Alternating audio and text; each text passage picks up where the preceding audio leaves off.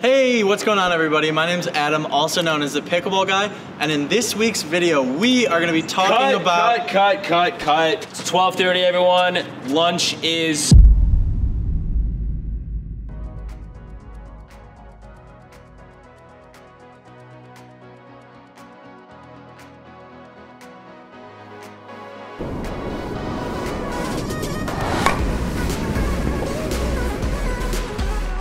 So the serve in pickleball is something that is really taken for granted. A lot of times players will find a serve that works for them and they'll just settle with that. They won't really take any steps to actually improve their serve over time. If we actually practice a serve, it can really become a tool that we use to stifle our opponents.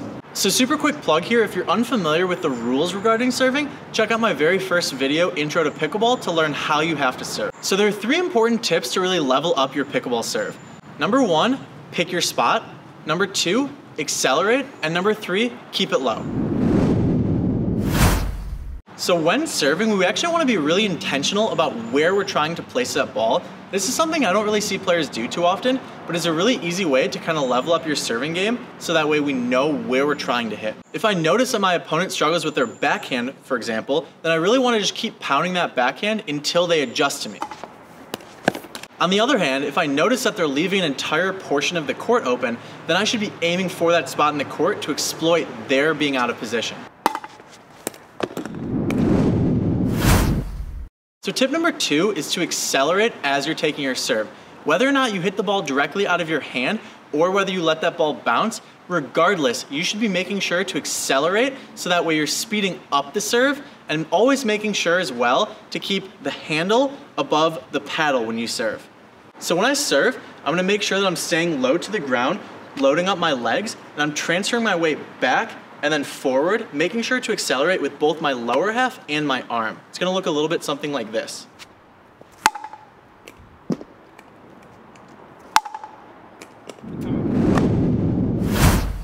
The final tip to having a really effective serve is to keep the ball low. Similar to other aspects of pickleball, if I keep that ball low over the net, my opponents are gonna have a much harder time than if I float that ball up. So when I do serve, I'm trying to keep that ball as close to the net as possible while obviously still clearing the net to go over.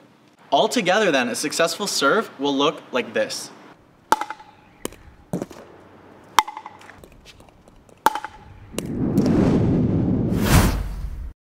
Hey Adam, what happens if my serve hits the net but still passes across the kitchen line? Thanks. So actually, as of 2021, this is a new rule change. If your serve hits the net but goes past the kitchen line, you just continue to play as if nothing happened.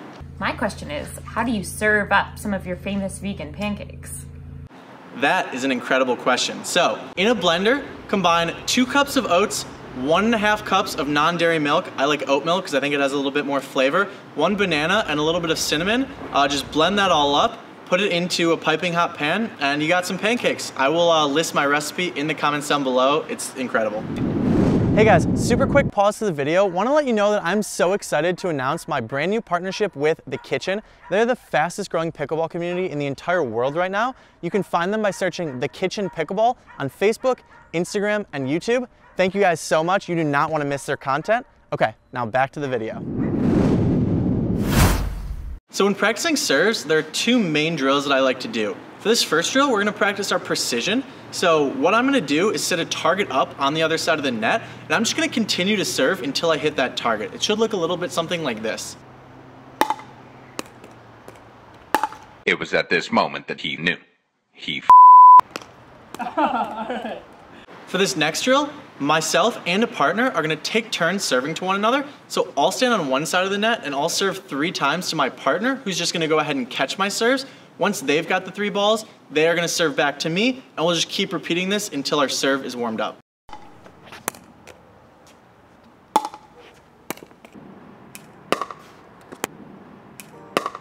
Okay everybody, thank you so much for watching this week's video. I really hope you enjoyed and that you were able to learn a little bit of something about serves. I will link my amazing vegan blender pancake recipe in the description if you have any interest in checking it out. I promise it's delicious, and I will see you all in next week's video.